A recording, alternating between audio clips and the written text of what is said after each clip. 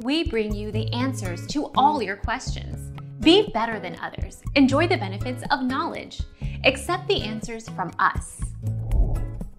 Cake is considered to be unhealthy because of its two main ingredients, which are flour and sugar.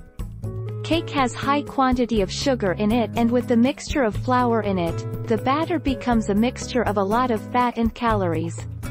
So just enjoy and have cakes, but in a limited quantity. Our mission is to provide accurate answers. We think without knowledge, it is impossible to live a balanced life. Be competent, be skillful.